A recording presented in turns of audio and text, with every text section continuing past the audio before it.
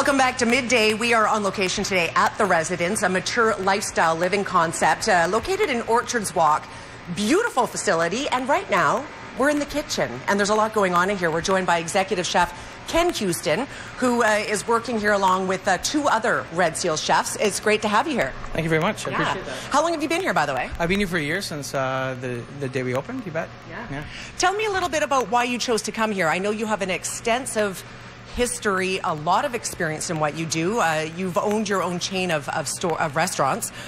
You've had a program on the Food Network. That's pretty impressive. Yeah, thanks very much. No, I worked really hard trying to be able to express my love for food, and not just physiologically, but also mentally and physically. So I've worked hard trying to, just express the art that's in food. And one of the things that I've gone to is different training in not only different countries, but also working under some great chefs as well, and mentorship programs. And I've owned restaurants on Vancouver Island, and had my hands involved in many others.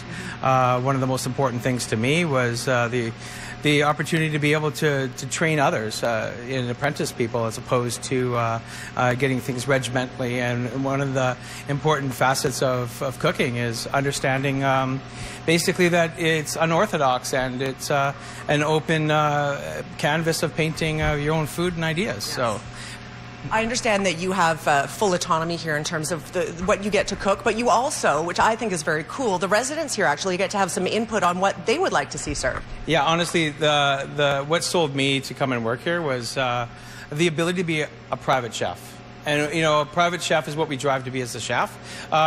When you ask any cook or any chef why they're in the industry, they're going to say, because I love to create, right? I mean, that's the cliched line that we all use. And honestly, this is an opportunity to do that. We engage with the members here. We get to talk to them. They get to tell us what their needs, their wants are, what they really want to express their food. And you got to remember that when you spend, food is basically the definition of who you were and where you're going to go. When I think of that, I think of the different things that I had as a child and what I want to see if I went somewhere else. And if you're going to go somewhere that offers you lots of meals, you want to have that in your inclusion. So because that's important, we get to go engage with the members, talk to them about the food. And so what really drove me here was the ability to create food and celebrate people's love for the foods they've had in the past. Well, let's talk about some of the beautiful dishes that are sitting here right in front of us. Yeah, that you put together. Plate one. Yeah, tell me a little bit about what you've got. This is what you'd standardly get, actually, at our restaurant. So we offer up to a 3-course meal, which is all included. Right to dessert. Of course, we ask people, what would you like, for dinner? What are you interested in eating? And one of the things that we do is tonight, this would be kind of your meal, what you'd have for tonight.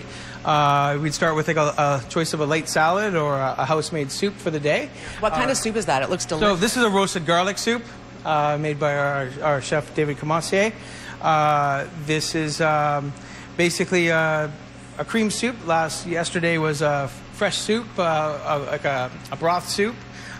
We have a constant conversation with what are you guys interested in tonight? I love it that you ask the residents. I would always have input for you. Setting the menu, that would be a nightmare when I owned a restaurant, when you have 700 people coming in, but when you have the ability to mold your opportunity for the evening, what you're going to be prepping, what you're going to be doing, by engaging with the members, that basically just tells you where you're at and what you got to do.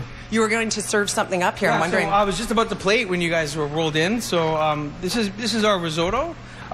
Tonight we offer for the vegetarian is creamed risotto tonight with charred peas, and we've been working with our watermelon relish, which is not actually watermelon. It's made with radish as well. It looks like it's thick. However, it's celebrated to be a lighter texture food. So I can't help myself, Ken. All right, go for it. I have to give a little sample here and see how it tastes. Wow, creamy, delicious. Oh, good. Thank you very much. Gourmet food for sure. What is the dessert? It looks also. This is a deconstructed cheesecake made by our patisserie and one of our chefs, Christine Freund.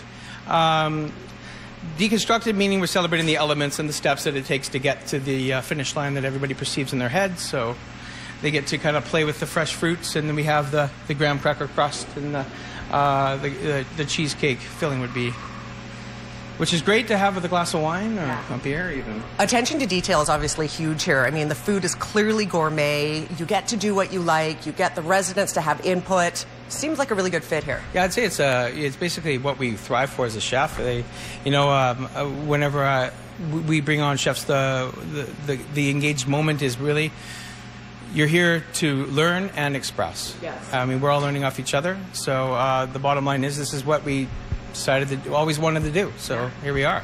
Thank you for inviting us into the kitchen. Absolutely love it. All right. Executive Chef Ken Houston joining us. Thank you so much for letting us into the kitchen. We still have lots more to come. We're going to go and check out one of the suites. We're going to meet some of the residents a little bit later on in the show as well. Quick break right now. More Midday in about 2 minutes. Stay with us.